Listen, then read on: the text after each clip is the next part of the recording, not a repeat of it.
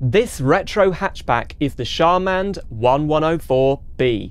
It's based on the 1990 Renault Clio. I have to say it does look really, really cool. It's nice to have a European hot hatchback, kind of like retro hot hatch in the game. This mod actually is a revamped version of an old mod, and the creator of this mod has brought it back to life so you can play it in modern versions of BeamNG. And we're going to take it for a little drive around Italy. The interior looks as good as the exterior. You can see these old kind of like textured seats. They do look pretty cool. We've got all the dials that work perfectly to the... I don't feel like, yeah, there you go, working good. There's no indicator noise, and to be honest, the engine noise is a bit weird and only coming through like my right ear, which is a bit weird. So we're just going to drive in the exterior view for now. This is the 1200. It's an automatic, kind of like a lower mid-range version. We're going to be driving some more interesting hot hatches later. But yeah, this mod was originally released about 5 years ago, and Dummy 1102 has taken it upon themselves to update and improve this mod so you can play it in the latest versions of BeamNG. Thank you very much for the people that recommended this mod in my Discord server. If you click the link down below in the description, there's a link to my Discord server, and you can suggest mods for me or any game you'd like me to play in the suggestions channel. So yeah, now the first thing we've got to do is quickly just drive around this town, see how it handles. Does it handle like a little hot hatch? Yeah, look at that. It clings onto the road pretty well. A little bit of understeer. Whoa. I mean, its automatic gearbox isn't perfect, is it, really? You'd want a manual if you had a little hot hatchback. But we're going to crash into a wall now, because we always do that to see how the crash physics are. Oh, here we go. Yeah, pretty good. I'd expect the body to do... Oh my goodness. Yeah, that would kill you, wouldn't it? The engine has come right through the body and gone into the passenger compartment. That is not a safe thing to happen. That's what manufacturers want to avoid. Well, look at those rear lights. They're kind of blue. Anyway, so because this is based on a Renault Clio, we've got lots of different variants, including some hot hatch versions. But first of all, let's have a look at the 1100 Racer. Here we go. Performance, can we see that? Have they got different performance stats? Yeah, so 69 horsepower and top speed of 90. Here we go. Here's the Racer. Now it's pink. It's got a lot of rust on it.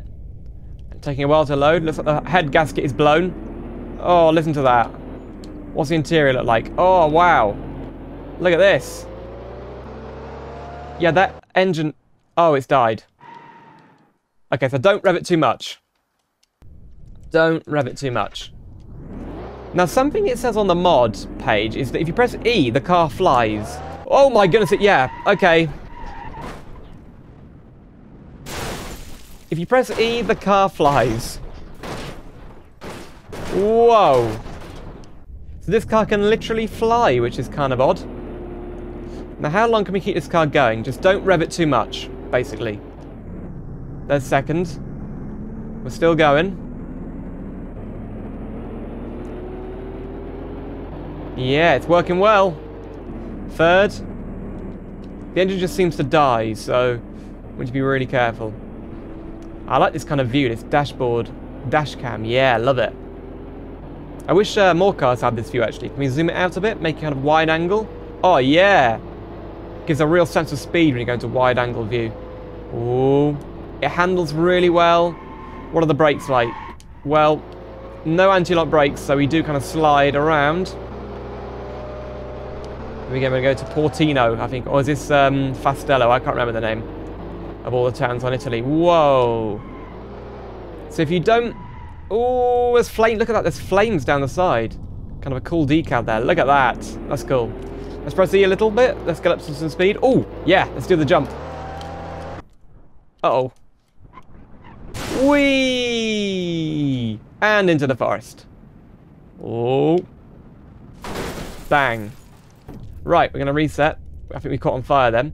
And we're going to drive the... What have we done? So the 1100 is just a basic one with steel wheels. You can use this one for apparently junkyards. So you can put this as like a little static object. Oh, I should have chosen the manual. Why didn't I choose the manual? But we're going to do the all-wheel drive Revell with the Stig. So the Revell has a stiffer suspension, larger wheels and tyres, and a lot more powerful engine, 106 horsepower. So this has got the Stig from Top Gear. Kind of a cool feature. We've got a dummy in the car So we can see how he reacts, I suppose, in a crash. We can go into their head, look. Ah, camera. There we go. Oh, that's weird. I can't actually see anything, so we're not going to do that. Onboard Stig view. Here we go. I saw the road up here. Here it is. Right. Reset. Let's go. It's at a Revell. Oh, it's pretty quick, and it has a nice sounding engine. Stiffer suspension, probably not brilliant for these off-road areas of the map. Oh, we're back where we started. Great. Well done, me. Always going around in a circle. Ah, the car's broken. Okay, so apparently to fix it, you just do Control R, which is like a hard reset. Okay. So yeah, here we go. Ooh, all-wheel drive. We're getting a bit of four-wheel drifting going. Oh, no. Oh, I'm so useless. Oh.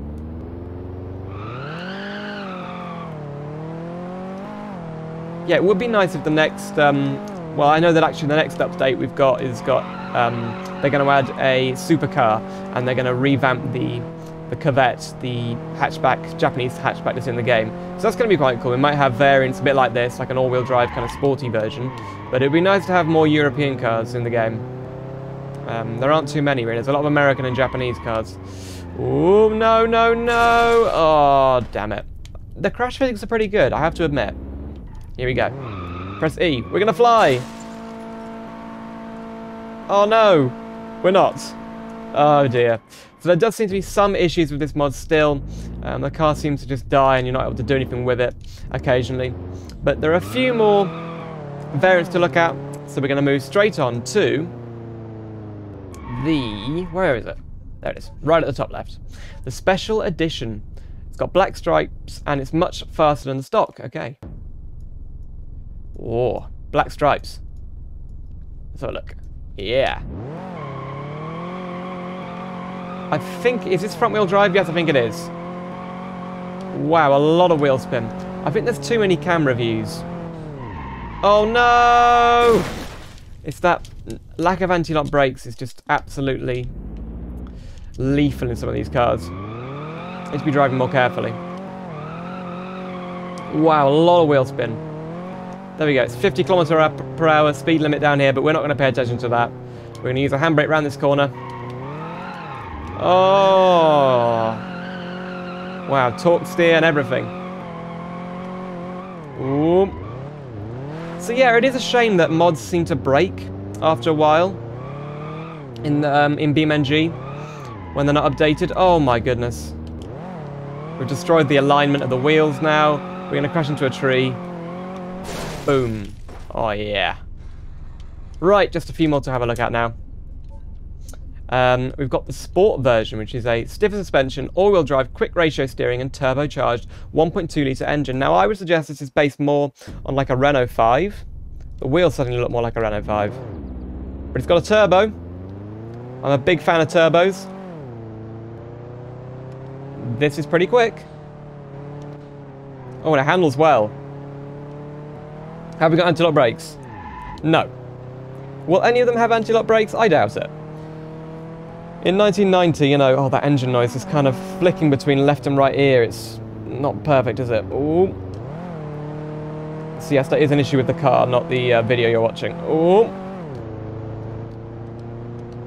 Too many camera views. My goodness. There we go. Down to second. Oh, no. Oh, wow, the brake lights just popped out. Looked like a cool road. We should go back up there. We should go back up there in the Rally variant I just saw.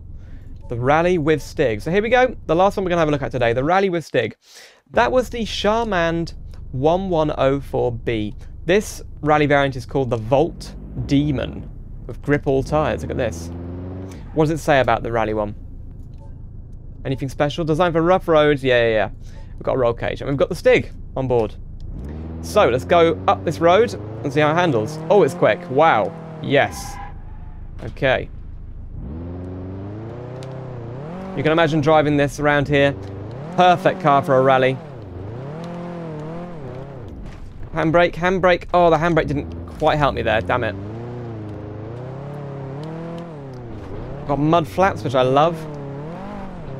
Oh.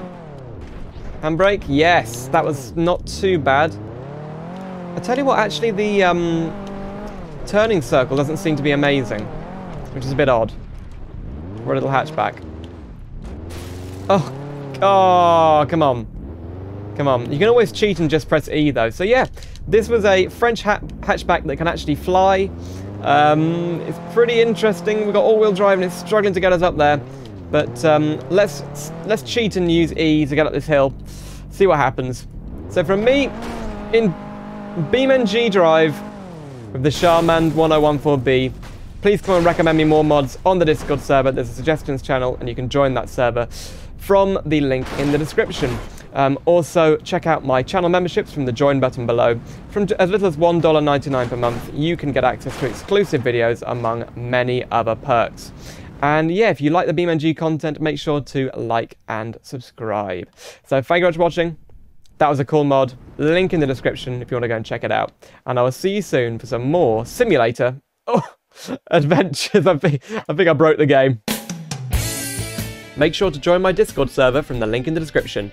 Simulator Adventures channel memberships are available from as little as $1.99 per month and grant you access to exclusive perks including members-only videos. Click the join button below this video to find out more.